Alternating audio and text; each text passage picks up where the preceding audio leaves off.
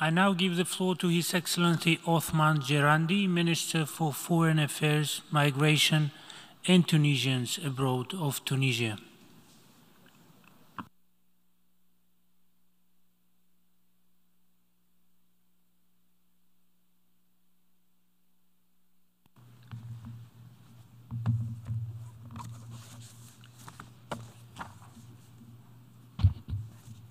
Bismillah ar-Rahman ar-Rahim. Sayyid. In the name of God, the Merciful, the Compassionate, Mr. Khazba Koroshi, President of the United Nations General Assembly, Mr. Antonio Guterres, Secretary General of the United Nations, Excellencies, ladies and gentlemen. At the outset, I wish to congratulate you, Mr. President, and our friendly country of Hungary on your election to lead the 77th session of the United Nations General Assembly. Tunisia supports the themes that you have listed because solidarity, resilience, and science are indeed essential elements for the solutions that we are seeking. We also thank Mr. Abdallah Shahid for his capable leadership during the previous session of the General Assembly, marked with significant challenges whose consequences envisage even greater difficulties. I also wish to thank Mr. Antonio Guterres for the efforts he has carried out to promote the role of our organization and creating an effective response to these challenges, in particular through the establishment of our common agenda. This agenda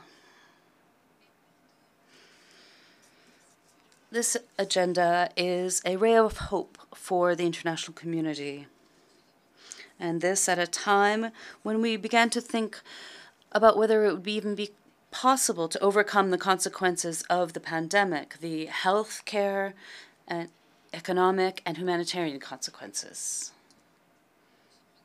This agenda, like other UN frameworks that we have supported, and like the Paris Agreement, the Sendai framework, or the Sustainable Development Agenda for 2030, they're based on equality, solidarity, and on leaving no one behind. Nevertheless, Mr. President, it is regrettable that there are peoples today who are threatened with being left behind because of this disbalance in the international economic system and a lack of international solidarity. There are challenges that are being exacerbated today, whether they be natural disasters, crises, or issues linked to climate change or irregular migration, or the increase in the number of refugees, or issues linked to famine, malnutrition, and food insecurity, which threaten millions of people. While we are overcoming the challenges linked to the pandemic, these issues that will be felt for many years to come, the Russo-Ukrainian crisis has exacerbated these issues. Indeed, the world is facing an acute energy and food crisis due to perturbations in the supply chains of the world. There's an unprecedented increase in the price of foods. There's a decrease in purchase power, and there are significant increases in interest rates and in inflation. This is a critical point in our common destiny, in our history. This is a time that requires us to find transformative, radical solutions that will allow our peoples to overcome the current circumstances and to strengthen both durability and resilience. Mr. President, ladies and gentlemen,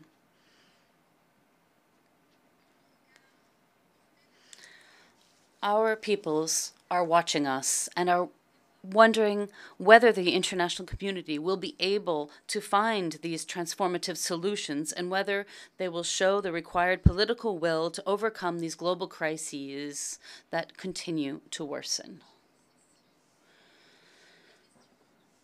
At each session, new issues are added to those that remain.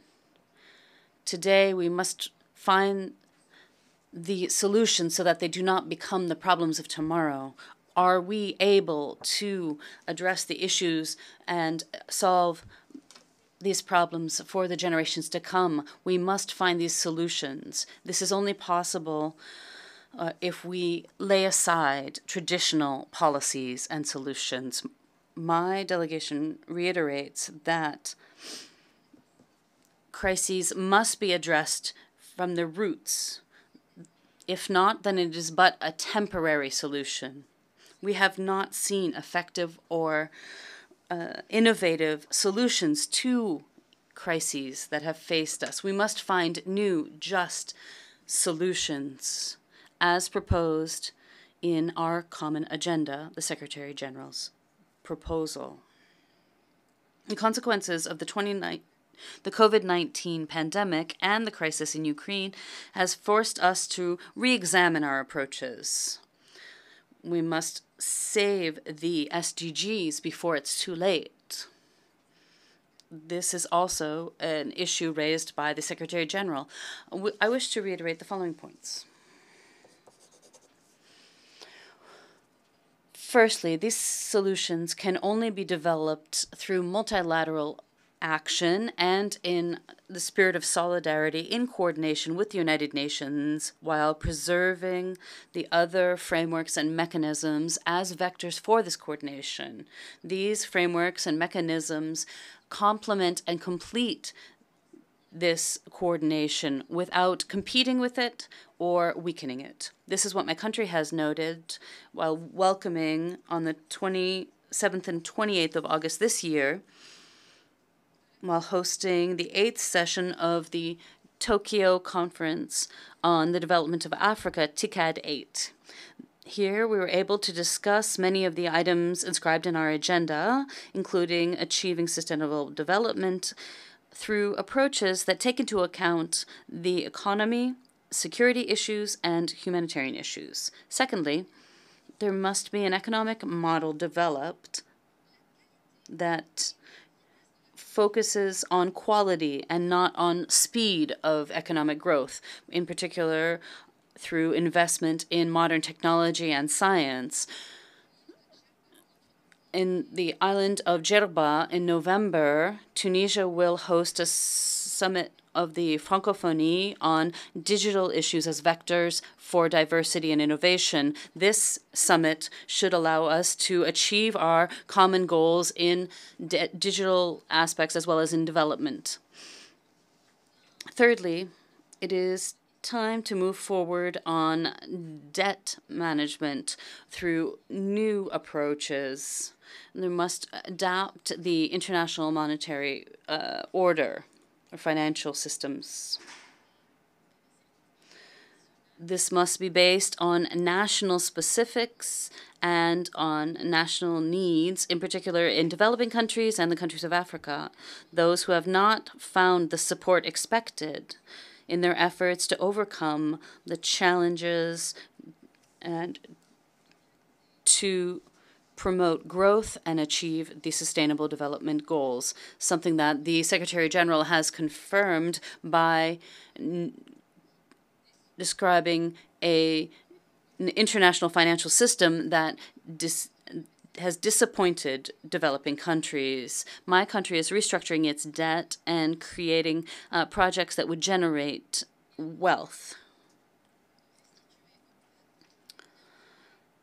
Peoples must be able to regain the resources that have been stolen from them.